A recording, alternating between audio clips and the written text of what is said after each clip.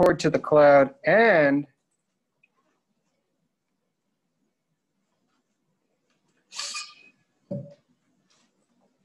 there.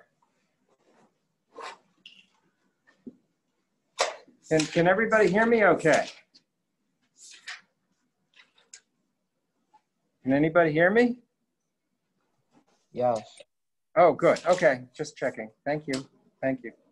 So, welcome to another exciting, oh, shoot. This thing wants to be continued. Okay.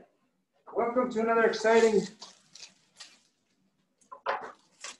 class in microcontrollers. I'm going to open the floor to questions. I think there was a question on the floor over here in the classroom on yesterday's lab. Is that right? Did you have a question about yesterday's lab? It's about submitting lab 2. Submitting lab 2. Go ahead. What's your question?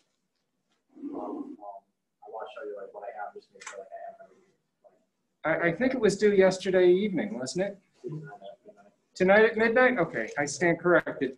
All you need to do for the lab is to show a picture of what it is you got working, either in simulation or in the physical classroom.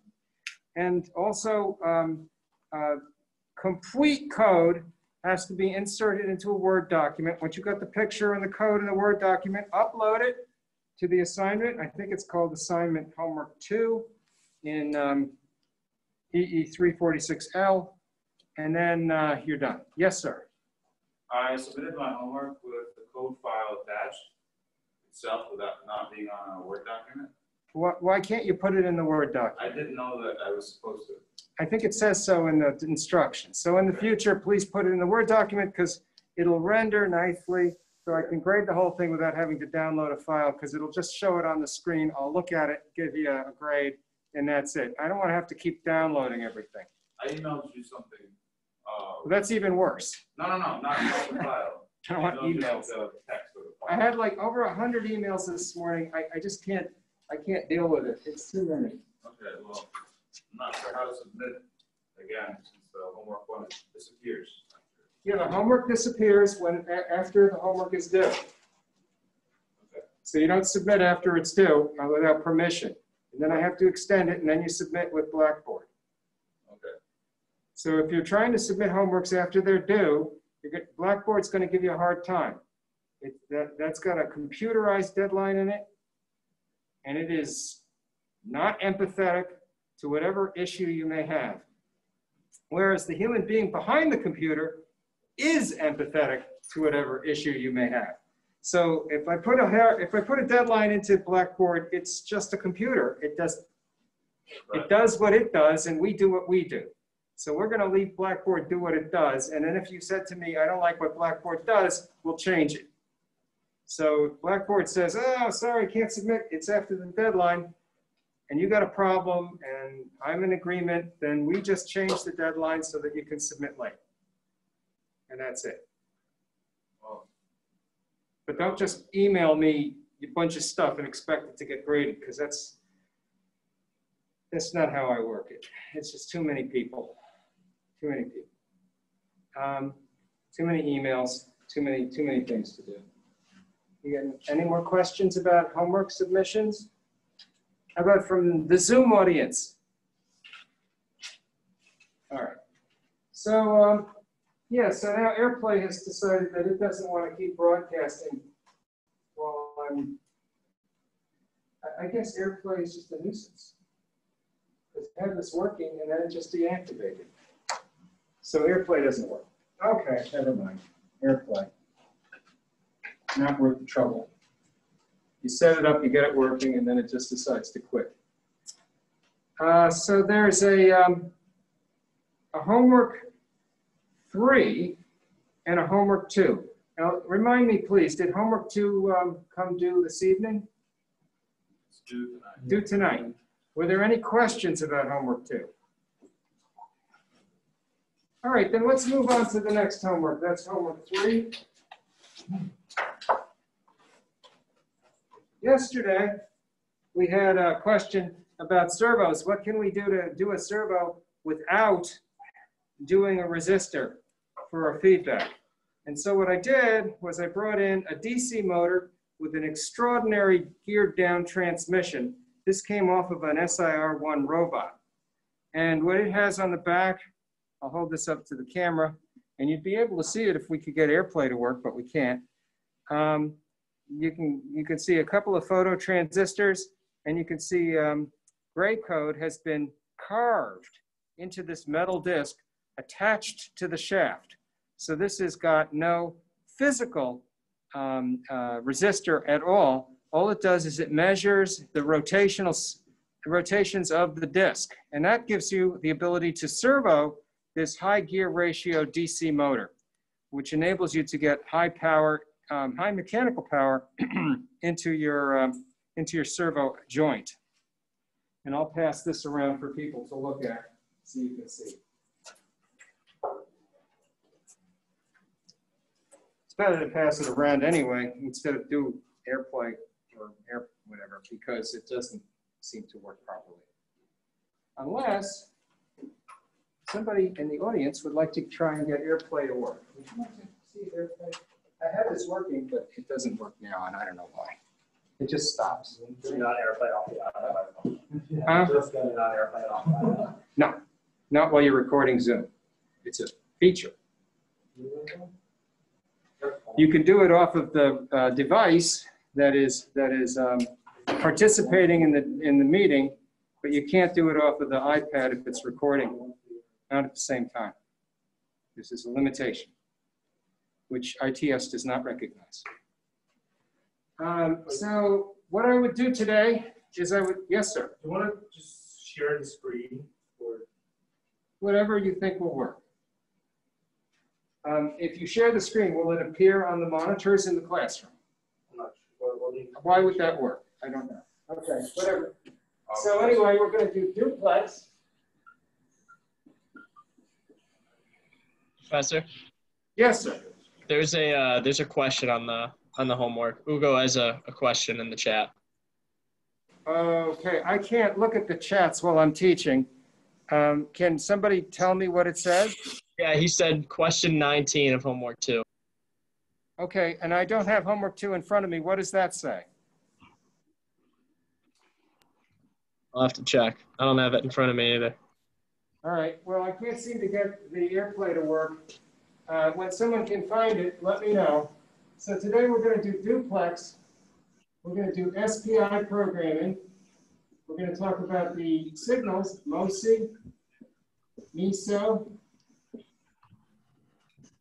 and serial select. We're going to talk about some of the, I'll call it macro directives inside of the C controller. T'en veux? Il y en a dans la boîte. I beg your pardon? Oh, we got it. Good morning. All right, so here's what it looks like. Is this what you're asking about? Yeah. Okay. So the question reads, consider the following setup. How would you write a for loop for the LEDs from left to right? We already discussed this in the last class. I think you can watch the recording from the last class and get an answer on this. It does seem to have an answer, and people seem to agree. You need to write, well, there is a solution that uses a for loop and runs from pin 2 to pin 8, going from right to left if you hold it one way, and left to right if you hold it the other. So it all depends which side up you use. And then someone else says equals to less than 8. Is that wrong? Equals to less than 8. No, that actually is a solution. So it runs from 2 until you get to 7, I guess. I can't see what the pin is because it's too small, but that's all I can see. Can you see what pins I want to see?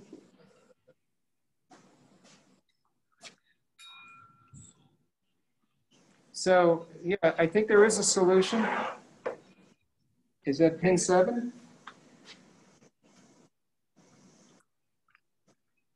I can't see it. Yeah, 7, 6, 5, 4, 3, 2.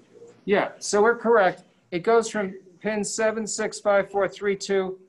And then if you start on pin 2 and work up to pin 8, but not including pin 8, that's why there's a less than, then it will reach pin 7. And that is a correct answer for question 19. Thank you. Are there other questions about homework 2?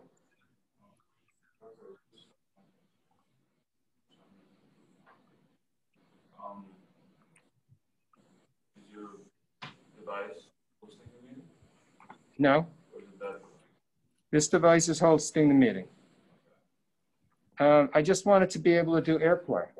Well, everybody's Oh, good. Yeah, it's working now. I see that. But one issue is I don't know how to pin the video for this one to be the main. Yeah, I don't either. I don't think it can be done. It's a feature. Oh, it turns itself off. No, it's because someone else, when they speak, Oh, they pop up on it. I see. All right. So unless there's more people, I guess you guys should mute yourselves. Or I'll mute you. I don't know if I can. I'm not quite sure how. But anyway, under participants, maybe? Ask all to mute, mute all, mute all, mute all. There, I think that worked. Okay, so everybody's muted now. If you want to talk, you're going to have to unmute.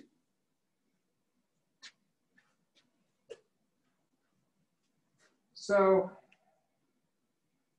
homework 3, which is going to be due on the 24th, end of day, contains 14 pages and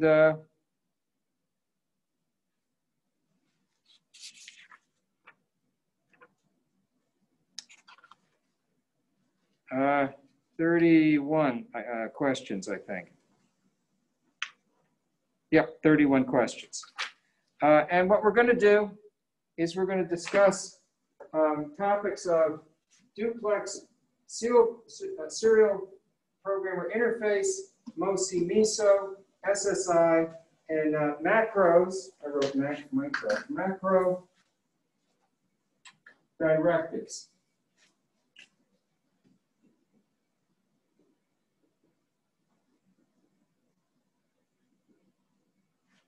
In macro directives, what we have is a C preprocessor, which is invoked for both C and C++, and Arduinos are being programmed in C++.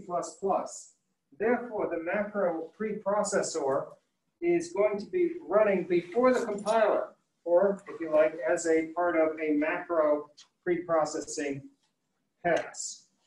So this is being run as what we shall call a pre-process.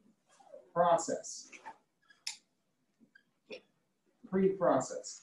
What that means to you is that you will not be seeing compiler syntax errors, but macro syntax errors when these things go wrong.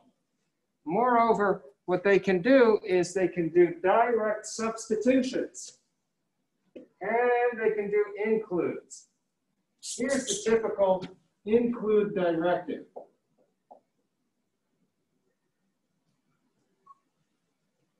# include. # include can take an absolute file name. That is to say, if you have something like C:\\Lyon /programs / the stuff I want to include .h, you can put that whole thing right after include, and you can put it in quotes. And that is going to be an absolute path name, APM. I'm going to abbreviate an absolute path name. And unlike every other C statement that you will have encountered, it does not have to be followed by a semicolon. That is one form of the include. Sometimes you will see something like this. # include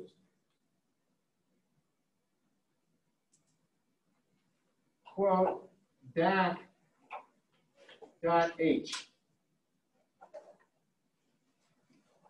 Case matters, like in real file names for your file system. So if you get the case wrong, it'll be a file not found at compile time, or at pre-process time, if you like. Another form might be something like this. # include, quote, ADC.h, end quote. What's that library? That's the analog to digital converter library. The other one is a DAC library. These files can be geographically co-located in the same directory as your main code. So what that means is the compiler will automatically look there. There are other places it can look depending upon what the path is as it's been set for the compiler, the so-called include path. If you use a variant of the include, and we're going to discover these things are available to us whenever we start using examples from the Arduino library. One of the variants will be include angle bracket SPI.h, and angle bracket. That angle bracket is special. What that means is it's part of the system library. So that might be some sort of a global library for which you have installed some, we'll call it library objects. Library objects are interesting. They're typically in some sort of a file called lib.o. This is relocatable compiled code meant for the Arduino. This is Arduino binary code. It is going to be included as part of what is called a static linking process. And so what this does is it allows me to describe for you in brief the process. We start with source code. And the source code goes into the macro preprocessor. Right? And that's going to work with these things. SPI.h is going to have a series of declarations. Those declarations will describe what's contained inside of lib.0, the object file. Then you're going to have your main C program.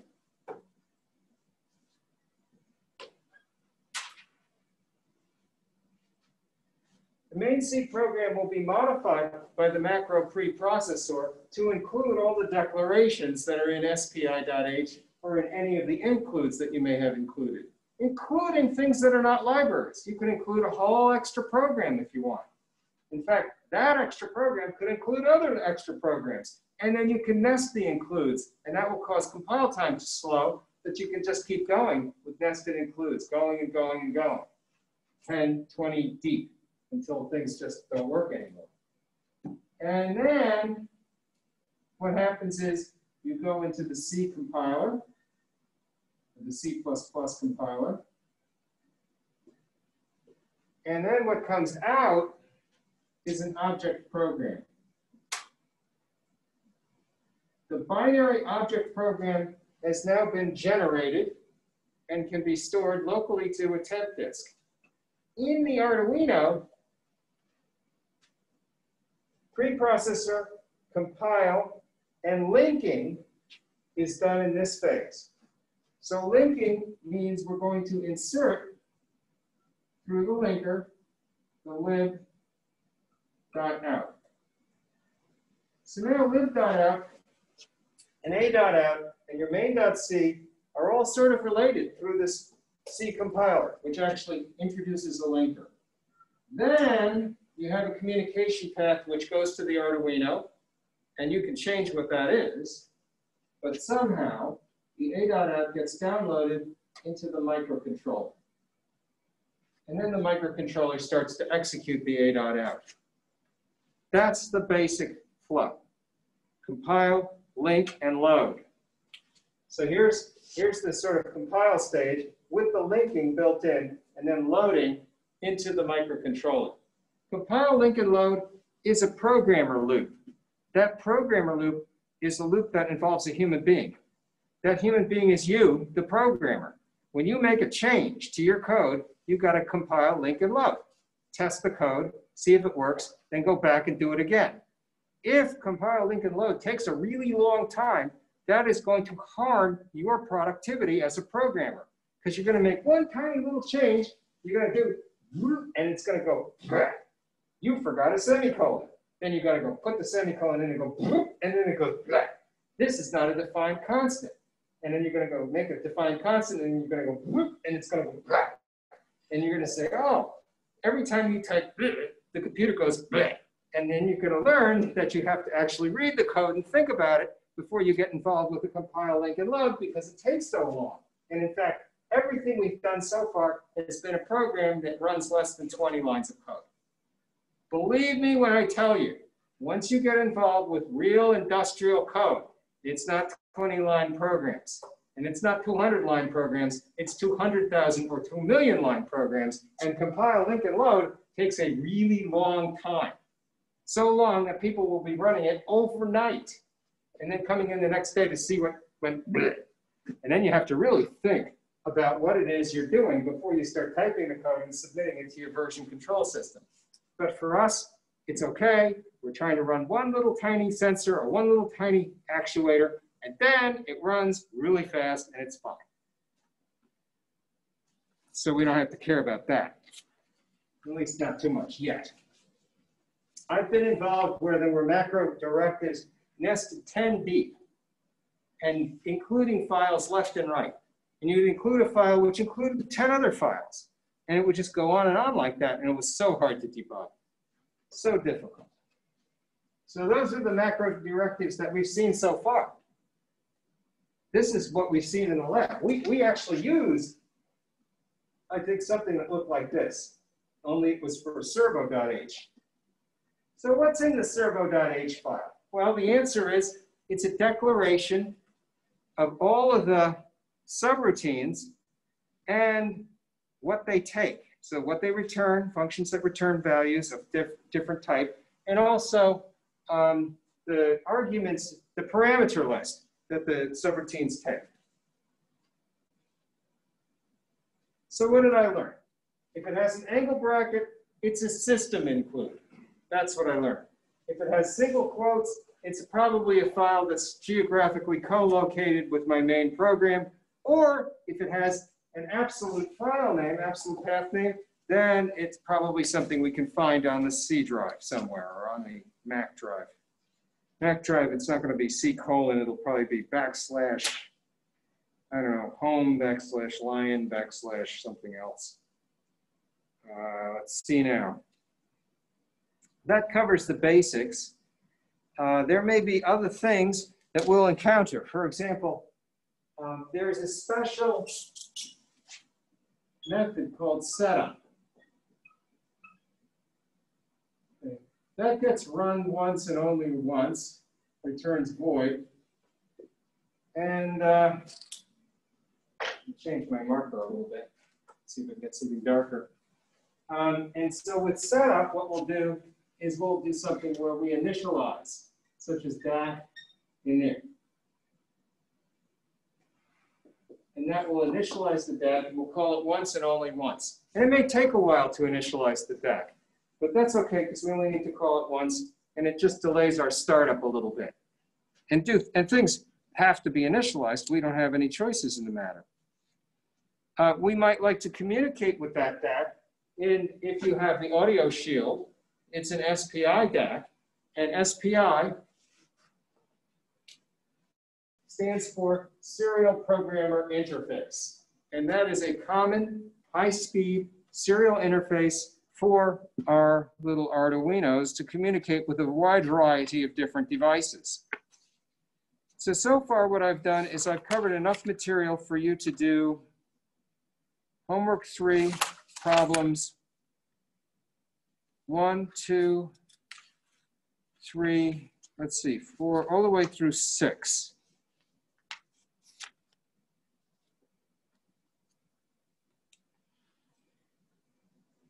Here's another aspect to the basic Arduino. that we are using, or we call it the Arduino Uno. In Arduino Uno land, you have a finite amount of memory. That finite amount of memory impacts what it is you can do as a programmer in ways that are really different than if you were on a desktop computer. For example, on a desktop computer, you can have a constant. N equals 1500. And then we can have a byte array, data array N. And what this does is it declares an array, a byte, that's 1500 bytes long. For the Arduino, can we make N any number we like?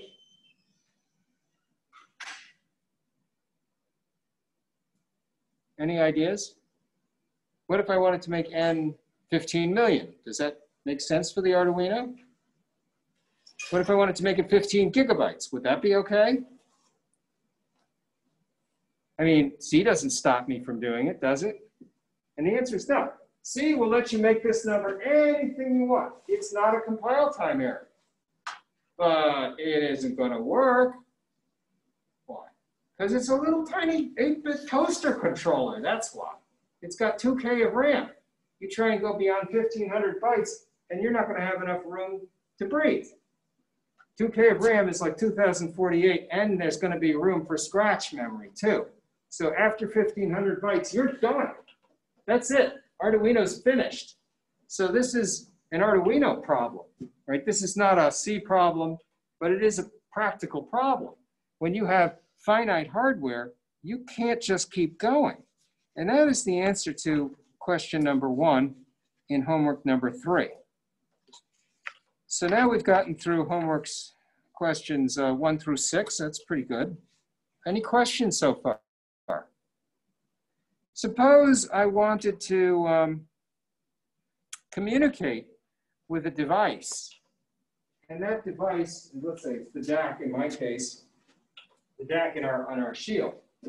How do I do that? How do I communicate to it? And the answer is we use the serial programmer interface. And a serial programmer interface is a synchronous serial interface. Synchronous serial interface means you're going to have, in this case, a master and a slave.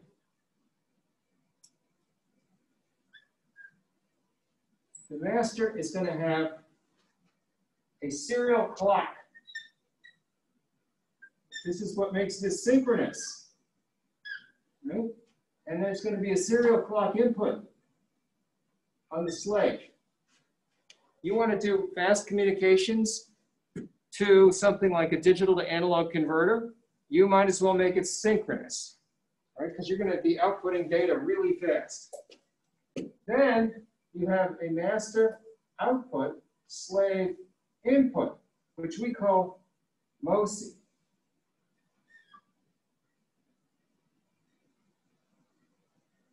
And then we have a master input, slave output, which we call MISO.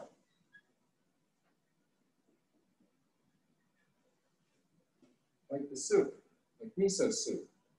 And to select the slave, we have a select called not SPI select. And that's an input here. And that is the wiring diagram for one device. Let's have a short interlude and talk about the idea of duplex. So we talked about SPI, MOSI, MISO, serial select. What about duplex? What does that mean? What's duplex mean? I have duplex communications with the people in this classroom. No, that's close. It's not direct. Duplex. Here, I'll give you an example of Back and forth.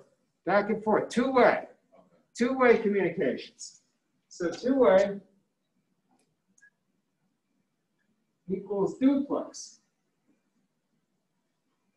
What about this other term I'm going to use, simplex?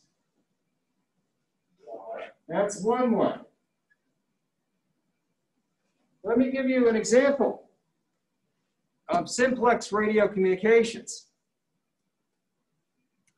Let's see, Bridgeport Tower, Archer November 4329 Papa requesting touch and go.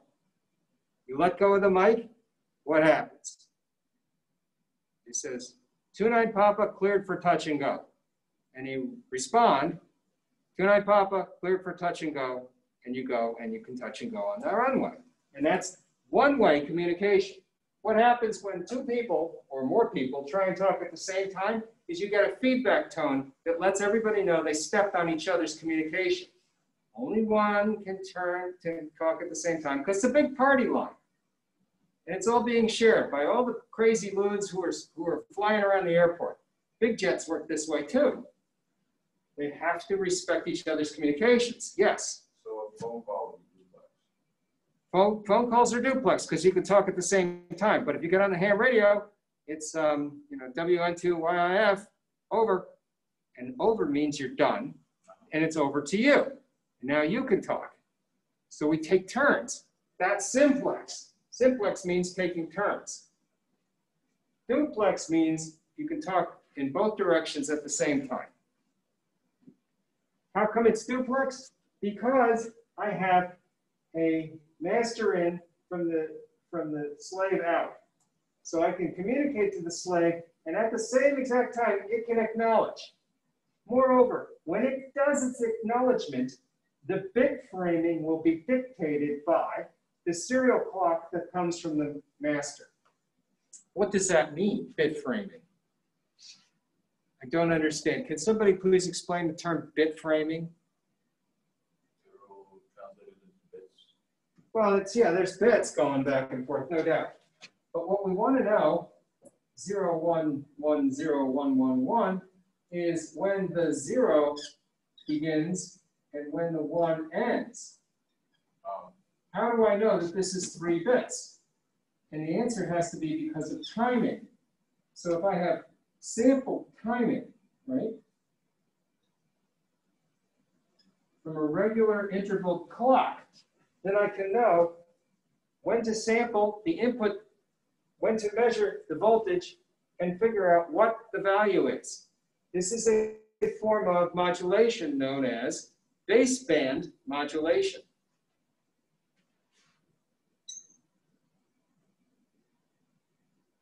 It's the simplest form of modulation, baseband modulation.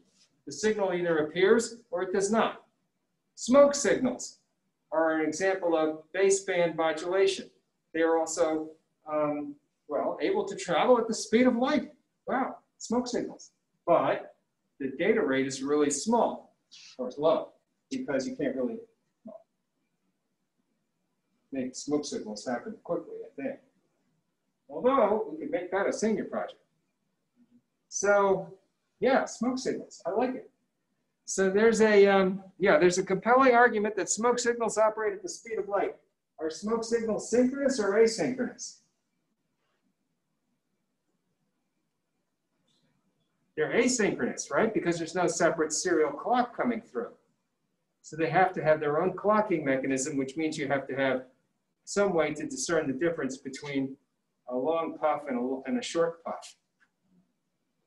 And then you have to separate the puffs. I'm not real good with smoke signals. I've never actually tried that. Can you tell us what SPI was again? That's the Serial Programmer Interface, SPI. So SPI is a baseband duplex synchronous serial communication. Isn't that interesting? So it's baseband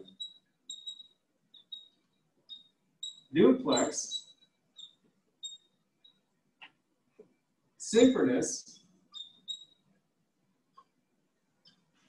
high speed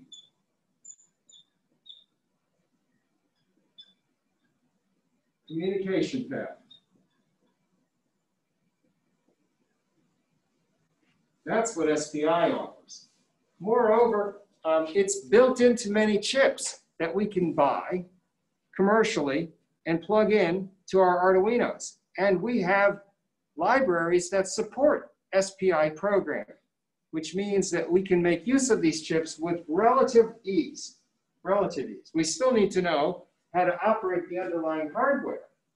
We have to know if it's a 10-bit DAC, how fast it goes, what kind of serial clocks we can use, various interesting and wonderful things like how you order the bits in order to get them to come in, whether they come in 1 byte at a time or all 10 bytes, if they're all 10 bits, if it's a 10-bit DAC, things like this. But in other ways, it's very standardized. So this is what you call physical layer. Right? So this is a baseband duplex synchronous high-speed communication physical layer.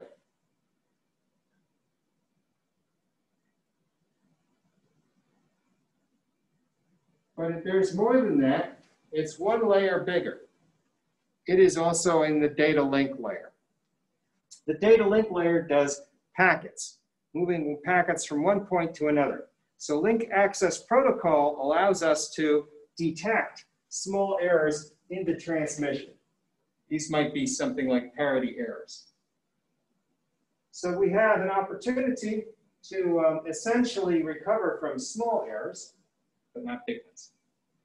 And there's an opportunity for us to exploit this for commodity commercialized devices that we can attach to our computers.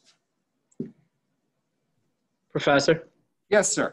Would you mind reiterating how you can tell by like looking at a configuration, whether it's simplex or duplex? Sure. In this particular case, we know it's duplex because we've got an output from this master and we've got an input from the slave, and they can both communicate at the same time. To give you an example of a simplex communication path, consider, for example, Voyager, the satellite. It's actually beyond the heliosphere. At that distance, it cannot see the Earth. However, it is possible using the deep space network with an array of satellite dishes to beam data to the Voyager satellite, but it has no way to answer. So that's one-way communication. When it comes to ham radio, it's one way at a time. You have to take turns. So that's the difference between duplex and simplex. When you think about the telephone, we can both talk at the same time. So the telephone gives us a full duplex communication path. Sometimes having 2 people talk at once is rude, and they interrupt each other. And I've seen this happen a lot. I don't particularly care for it, but it's become almost normal. Then comes another problem. I really like this. This works great. But what if I want more than 1 chip using this SPI bus? What do? I got another chip. I just bought it at the store, the chip store. I think they sell them on Amazon, actually. So let's assume this is, 1 DAC. Here comes DAC number 1. And now I want to have DAC number 2, because why? Because I like stereo, and stereo needs 2. I don't know, for no reason. DAC 2. Here comes DAC number 2. DAC number 2 has the serial clock, MOSI. Well, I'm going to write larger so you guys can see it.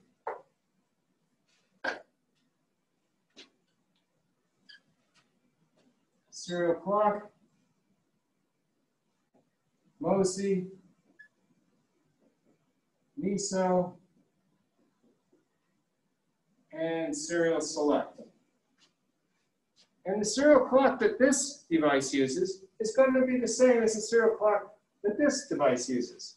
And the MOSI that it uses will be the same MOSI that this uses. And the MISO will be the same MISO that this uses. How do I differentiate? I'm just going to wire OR.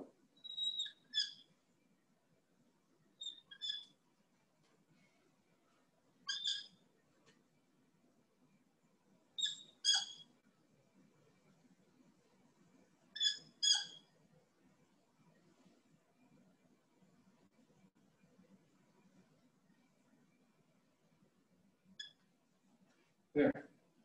How do I select DAC number 2 when it's time to output to the other DAC? And I could do that often, right? I could say, okay, DAC 1, here's a sample. DAC 2, here's a sample. And the two samples are different. One's for the left channel, one's for the right channel. I'm building a stereo, right? How do I choose which DAC I'm outputting to? Any ideas in the classroom? Any ideas in the Zoom audience? Hi, Zoom audience. Any ideas? Yes, sir. Use an encoder or decoder? Yeah, use a decoder, right? So if I have a decoder, then what I'll do is, and I don't even need a decoder, right? Because I've got an Arduino and it's got a bunch of I/O ports. So if my I/O ports are available, I can use my I/O ports. I can use pin 9 and pin 8 on my Arduino. And I can make it so that pin 9 chooses this device and pin 8 chooses that device. And if I put a decoder in there, a 2 to 4 decoder, I can have 4 devices, but then I need a chip. I don't want to add another chip because it makes my cost increase. But maybe I could. I mean, if I had 3 bits, I could have a 3 to 8 decoder. And then the 3 to 8 decoder would let me directly address 8 different devices. But they have to take turns. I can't address them all at the same time because they're sharing a bus. And when they're not selected, they have to drive their outputs into a high impedance state. And they have to ignore the inputs. Have to ignore them, except for maybe the serial clock. And the reason is, you know, if you don't, then what's going to happen is you're going to start outputting spurious data on one of the DACs. And then it isn't going to work right. So in comparison to the servo used a baseband modulation technique called pulse width modulation for adjusting its angle. Here, we're actually using digital data communications, using a baseband duplex synchronous high-speed communication physical layer in order to be able to do our communications to the various chips that we're going to add to our little Arduino. And that is an example of our first bus, right? Because when you start to wire different devices to the same wires like this and then select which device you're using, that makes it into a bus. And busing requires a tri-state logic system. That is, busing requires that you be able to take a device and put it into a high impedance state so it does not assert the lines. Because if 2 devices assert the lines at the same time, one device can say you're a 0, and the other device can say, no, you're a 1. And then it's the moral equivalent of a short circuit, because a 1's going to be 5 volts and a 0 is going to be ground. And if you put 5 volts to ground, your transistors will get hot and unhappy, and it will blow out in milliseconds.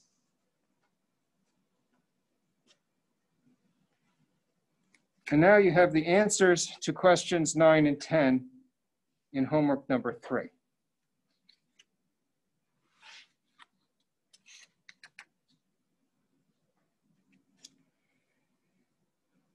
In this case, when you have to take turns, is it simplex or duplex? Are we able to, have we defeated the duplex communications? And that's a tricky question to answer, I think, because the answer is, yeah, you have duplex, but it's selective duplex, and everybody has to take turns. And taking turns is the essence of enabling what I would call a simplex-only communication path. You can't have this turn into a party line where all of the devices talk at the same time. When there's just one device, sure, it's full duplex. But when there's multiple devices, even though they're the same exact device type, you've created a simplex system where things have to take turns. And that's important to notice. Right? So what has happened is the configuration enables simplex-only communication. And you can tell, you ask, how do you tell by inspection? This is how you tell. If I can't have this device talk at the same time as that device, and you're taking turns, it's really a simplex system. it's not a party line. What would be an example of a party line?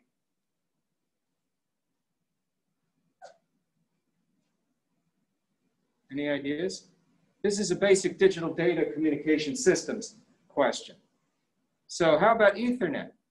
With Ethernet, you have many entities dropping packets at the same time into a shared system.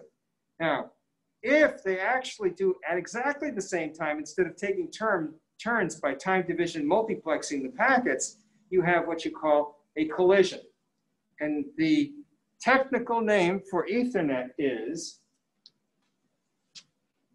CSMA CD. That's carrier sense with multiple access and collision detection. Yes, everything can talk kind of at the same time, but what you do is you develop a time division multiplex system, and when two devices try to talk at the same time on the same local area network, the collision is detected because they sense the carrier. But they do permit multiple access using time division. So in a sense, one can claim that it's like a highway. You can drive on the same highway as everybody else, but you've got to be careful when you merge in. You don't just merge in without looking. You merge in after you've been given permission or after you're sure it's clear and safe, and then you merge in and you can get in off the on-ramp and merge with the traffic. But you don't just pull in front of people like happened to me today. That's not nice. It causes collision. And when there's collision in the real world, bad things happen. It's not just going to try and retransmit at some random time, because then you have to go and deal with insurance companies. So it's an interesting sort of analogy. Any questions about SPI? I'm just going to quickly go through this and make sure there's no more SPI questions here now that we've gotten everything sort of squared away with SPI. I think we got everything. That's all we have for SPI on homework number 3. And SPI programming is it's an important form of programming when we want to get involved with programming the little serial DAC on our audio board, because that's how it works. It works via SPI. Very practical, very high speed, nice way to communicate. And Arduinos are all over it. You can buy tons and tons of shields that use SPI communication. In fact, I think, me personally, the reason why Arduino continues to be the superior way to do this kind of microelectronics is because of the Arduino ecosystem. Arduino ecosystem consists of many, many people making compatible devices. Today, I think it was Chris Lafke who sent me an email who said, oh, I found micro megas for 99 cents on eBay. And I said, holy crap, look at that. And the price was right, but they were charging $3 for shipping, but I didn't care because it was a mega. And it was just like an Arduino, only they had packaged it in this really tiny printed circuit board. And I'm like, how can these guys afford to make these things so cheap? It's almost as though they're exporting their unemployment by subsidizing manufacturing, which would be an unfair trade practice. And I wouldn't want to accuse anybody of that. So that's, I mean, this is part of the Arduino ecosystem. Arduino Mega is like an Arduino Uno, only with lots of extra I/O and with more RAM and more ROM, all these other things attached, and fast, and 32-bit or 16-bit, depending on what you get. So it's kind of interesting. Get beyond the 8-bit toaster controllers with these things. That's a compelling argument, right? Because people say, oh, I like Raspberry Pi because X, Y, Z. And I think that Raspberry Pi is a great computer, but it requires an operating system. And what we're doing here with what it is we're able to create is whole new hardware systems that we essentially can integrate to create new emergent technologies that didn't exist before. People aren't doing a lot of, well, they're not doing the same hardware hacking with the Raspberry Pi that they're able to do with things like Arduino Uno.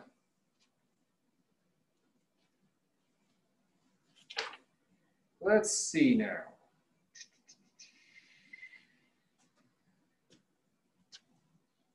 So that's what I've got for SPI. We did a little duplex. We did some discussion of simplex. We talked about digital data communications, macro directives, preprocessors.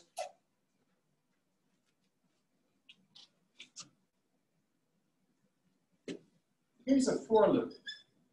For bit equals 0x80,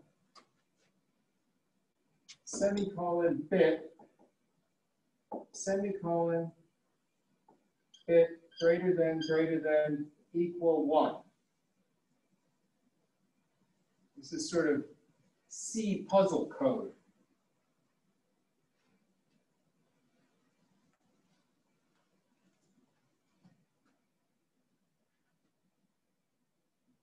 What's that do? What does greater than equal 1 mean? What does that do?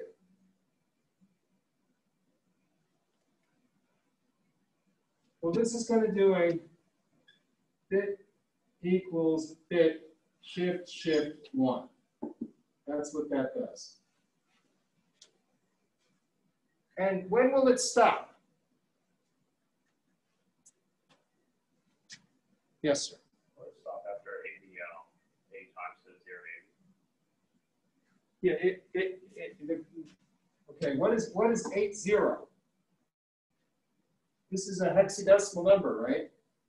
So that's going to be 1 0 0 0 0 0 0 0. So there's a hex number 0. Here's hex number 8. I'll put the X in front of it.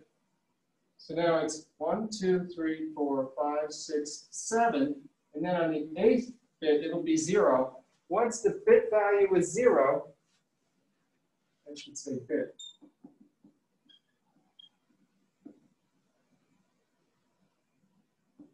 I should say bit. And this should say bit as well. Once the bit value is 0, it will stop. So it's going to keep running. It's not using a Boolean object in the argument. This is like a while loop without a Boolean. Instead, it's using a scalar value and treating it as though it's a Boolean. And when it's equal to 0, it's going to treat it as false. So this will continue to run until bit is of value 0. It'll treat it as false, and then the for loop will stop.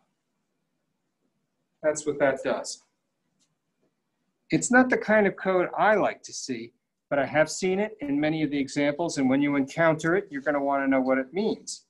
And so this is why that's it. I don't recommend coding this way, but I've seen it. Why don't you recommend that? Because this over here is a C idiom, which basically is equivalent to that. And that is much more clear to me, and I prefer clear code.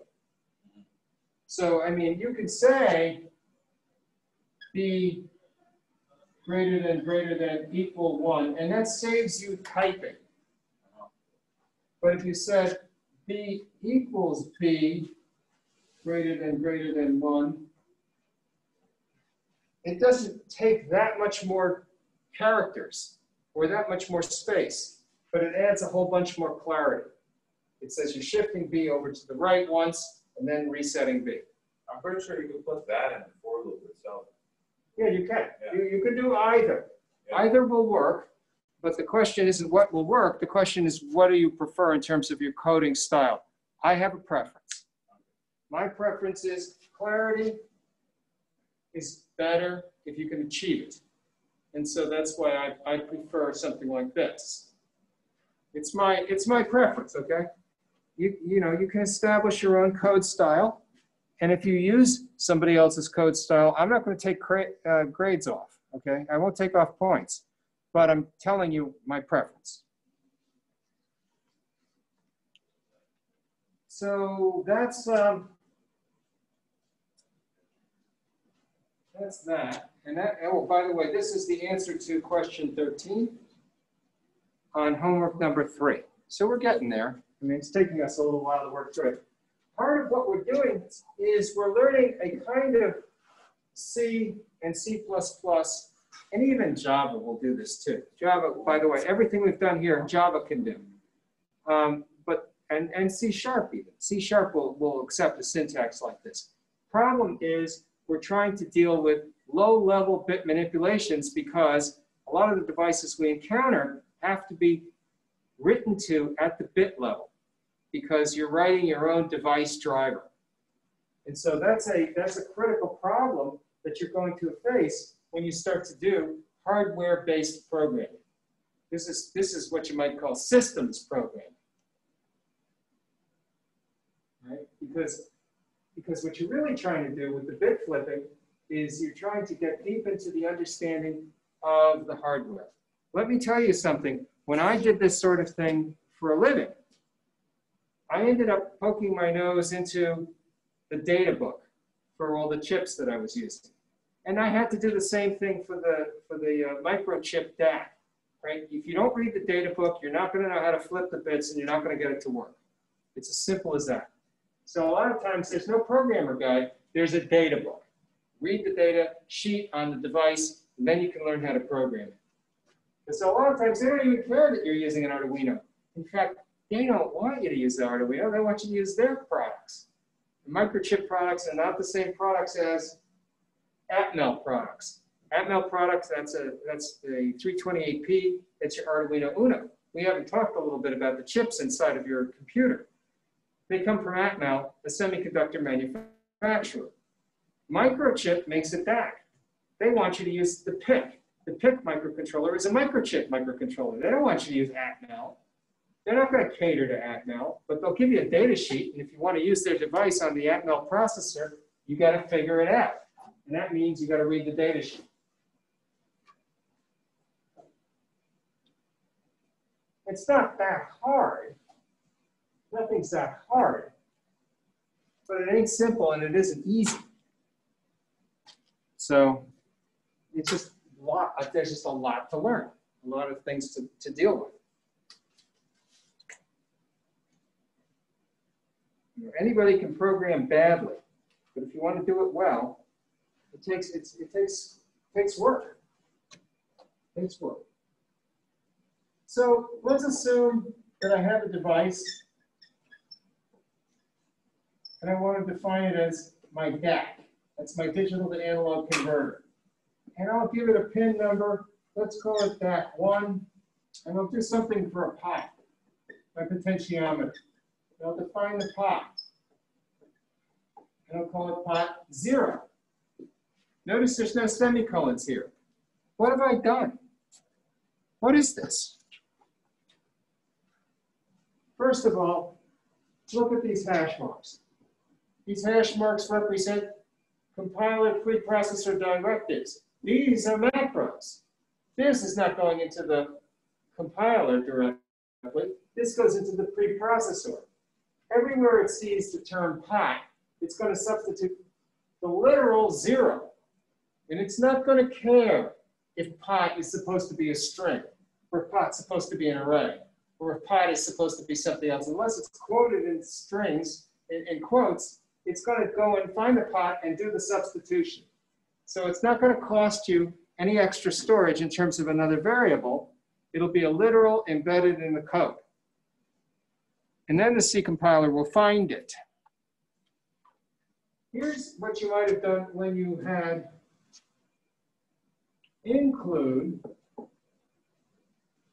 I'm writing it too high. Just a minute. Pound include angle bracket DAC.h. That is a system include because of the angle brackets. Once you did that, what happened? You got a bunch of other macros, right?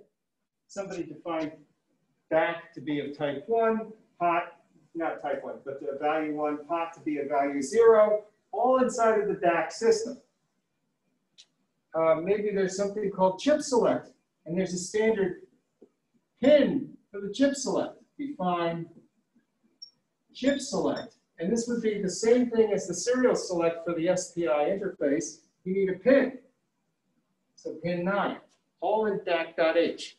And that's what you get when you try to use the SPI DAC, the kind with your sound output device. And most importantly, void DAC write unsigned integer, UINT, 16 underbar T, 16-bit unsigned integer, semicolon. I haven't told you how this was implemented. All I did was I said when you include DAC.H, this declaration will appear in your code, which means the compiler can use this provided that linker gives you the binary that it can link to. So it doesn't give you the source code. What it does is it gives you the prototype that you need in order to be able to invoke the subroutine.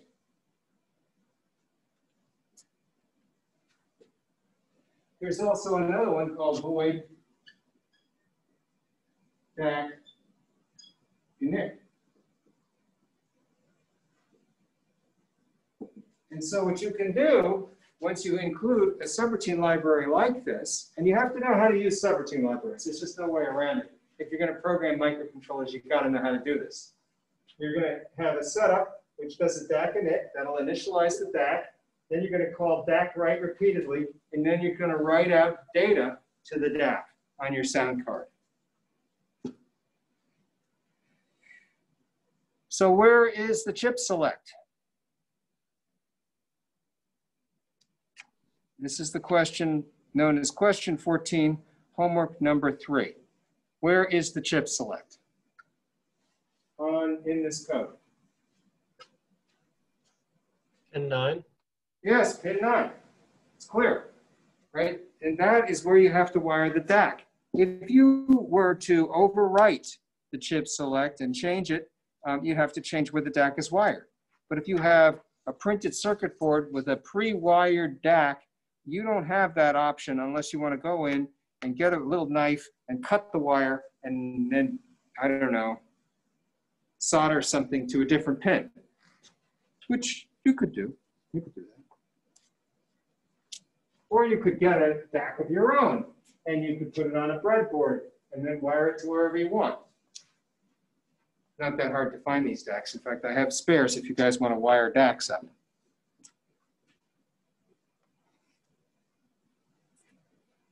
What do you think so far? Are people sort of following along here?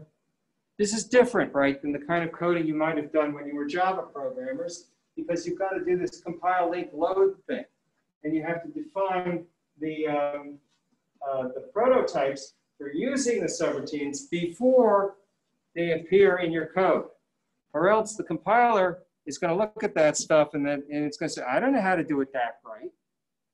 How does that work? I don't know how to do a DAC init. I don't know how to do those things. But if you have it in the prototype, the compiler will say, oh, there's some sort of a subroutine I can link to, and I'm going to find the symbology for that in my linker. And it'll give me an address. I'll do a subroutine, a jump to subroutine.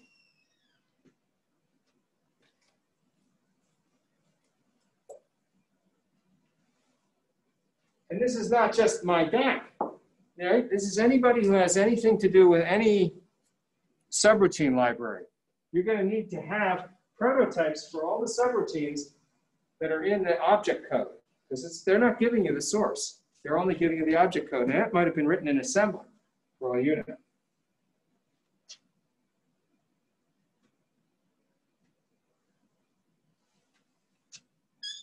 CBI.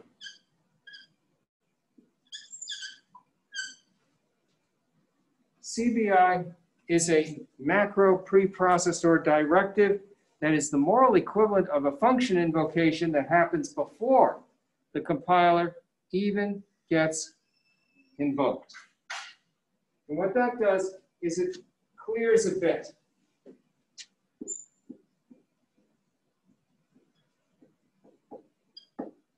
And there's another one called SPI. And that sets a bit. Set bit I. And these two are used to set and clear individual bits. Here's a kind of programming which I really dislike, I call it, for no particular good reason other than that's what it is, I call it bit flipping. This kind of directive is meant specifically to simplify the bit flipping. You have to do it. I don't care to do it, but I have to do it. Why? Because that's what it's like to write device drivers for little chips that you add onto these microcontrollers. You've got to do some bit flipping. So having some macro directives that allow you to set different bits is convenient. CBI, let's see now. We'll have a register here called the shift register, SFR. And what I want to do is I want to clear bit 1. So I call CBI SFR1. And I do it without a semicolon because it is a macro directive. It gets invoked directly and it will essentially clear a bit. You can do SPI, SFR, 1, and that's going to set bit 1. So CBI and SPI will allow you to flip bits either on or off. So that's kind of convenient.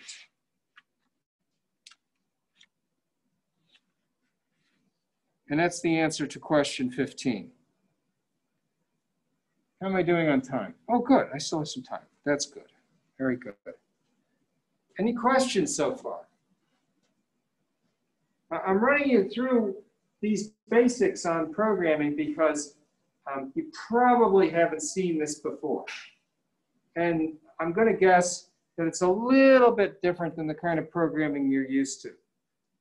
And as we get deeper and deeper into the programming of the Arduino, we're going to find out that there are a lot of these sort of little subtleties that we have to deal with.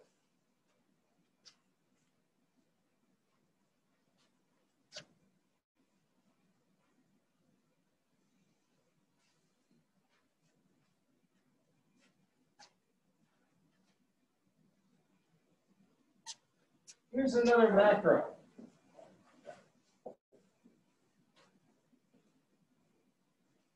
So far, we've discussed really basic macros, and we haven't really talked about how to do macro programming.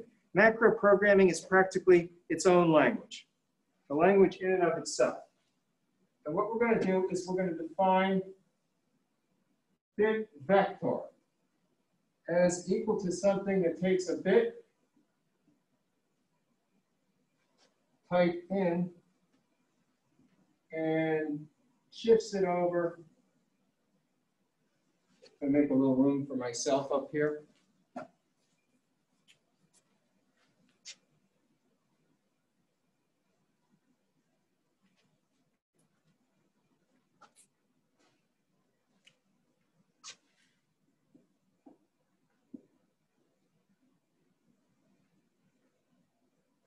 Another parenthesis. Yeah. So what does this do?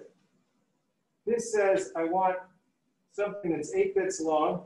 This is going to take a 1 and shift it over by 8. So if you call integer I equal underbar BV of 8, what that does is it makes I equal to 1, 1, 2, 3, 4, 5, 6, 7, 8 in binary. That's the equivalent. And this is going to happen in the macro preprocessor, so it's not going to take any more CPU time. The macro preprocessor will run the shift. And it'll do it and embed the literal right in through here so that you can have the value assigned.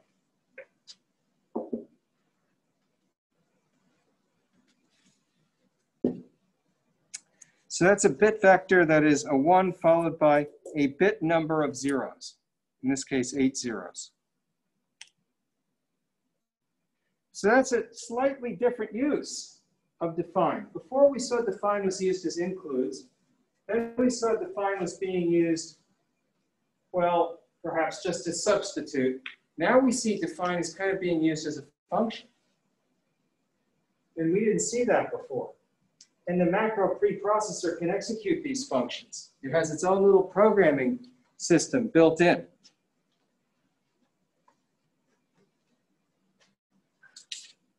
And that's the answer, by the way, to question 16.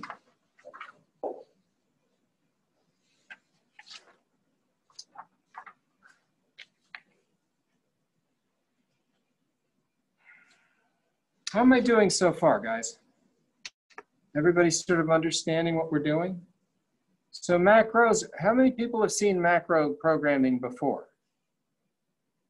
Anybody out there? I'm gonna look at the participants' hands here. Anyone showing a hand? No hands? Yeah, so this is new. This is new stuff for everybody, I think, right? Pretty new. And so it's not easy, and it isn't particularly simple.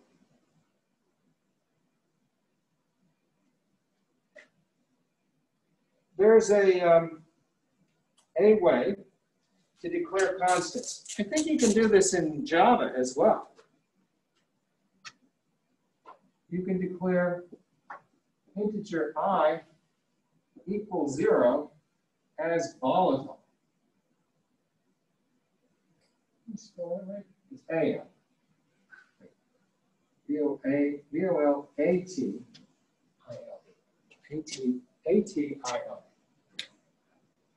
Volatile. V-O-L-A-T-I-L-E. Volatile. When you declare a variable as volatile, you are giving the compiler a directive that says you can optimize the compiler because the values can be changed by code outside of the scope of the current code at any time. So volatile code, maybe it gets changed because it's in the address space of a register that can do direct memory access to your CPU. And that is an interesting concept. A lot of times what will happen is RAM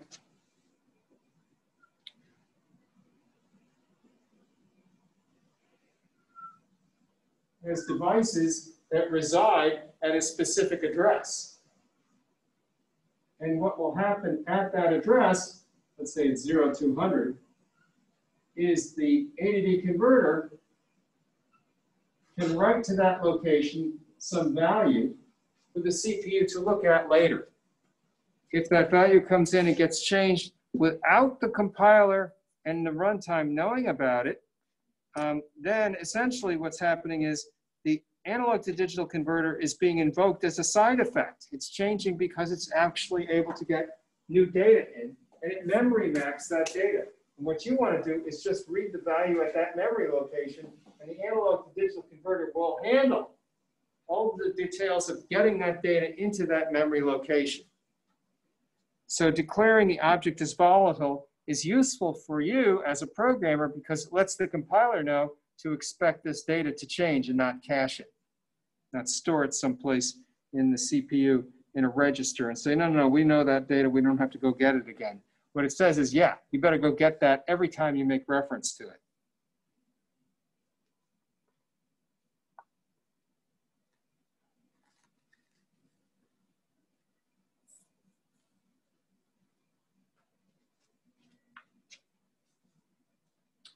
And then comes pointers. Now, pointers is a really big topic, and it's kind of hard to get into, and we're out of time. We're up to page 9 of my system here, and we're out to page 18. I think that's all we have time for today. Let me just check. Yeah, we end at 12:15. So that's it for now. What I'd like you to do is take a look at homework number 3. See if you can't get through the book and learn a little bit about pointers. It's an interesting topic, and I think you guys will learn a lot from it. It's probably not something you've seen before. So thanks a bunch, and stay safe. Thank you. Thank you.